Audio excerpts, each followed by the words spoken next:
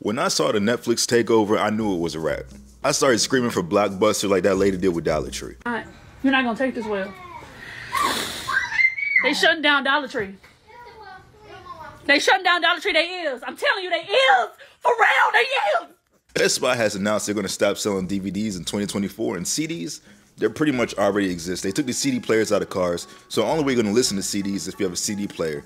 And if you're walking around with a CD player in 2024, we gotta put you on some kind of list. Look, the point is we traded ownership for convenience and cash, and sometimes I get a little paranoid about it. 2007 and 2008 changed our lives forever. In 2007, we got Netflix as a streaming site.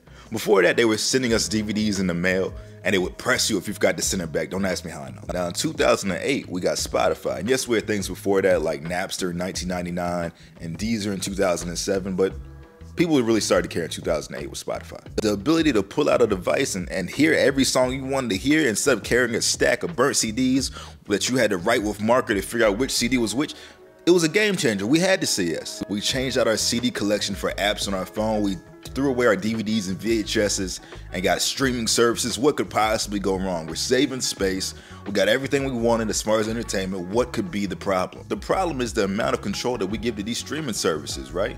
You pay a monthly subscription with the understanding that if you stop paying, you have nothing to show for it. All your entertainment is gone. We also have to understand that at any point, the streaming service can stop licensing the rights to your favorite show or movie. And now you gotta find it all over again. There are thousands and thousands of streaming services. I mean a little dramatic, but you know what I mean. And when your favorite show is gone, you gotta find it over again and subscribe to a whole new streaming service. A streaming service that you may have never even wanted. I wanted to watch Michael Scott make promises he can't keep on Netflix. Netflix got rid of The Office. Now I had to download Peacock and buy a subscription for like $5.99 or something. What else is on Peacock to watch? I don't know. I didn't even know it was an app. We're essentially jumping out of subscriptions to watch the 4 to 5 shows that we actually want to watch.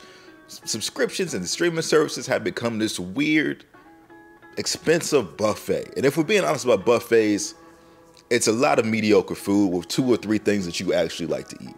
That's what streaming services have become. Look, I'm not saying that streaming services aren't an incredible invention or that I'm even going to stop using them. I'm just saying that sometimes I think about the fact that we don't own any of the art that we love. And even though this is probably never going to happen, I think about how easily it can be taken away. What if they start regulating how we listen to music and watch movies? What if they put that U2 album back on our phones like they did in 2014? Ooh, scary times. Look, the truth is that we might be too far gone unless we're going to start carrying CD players and DVDs the same way the minimalists have been carrying flip phones these days.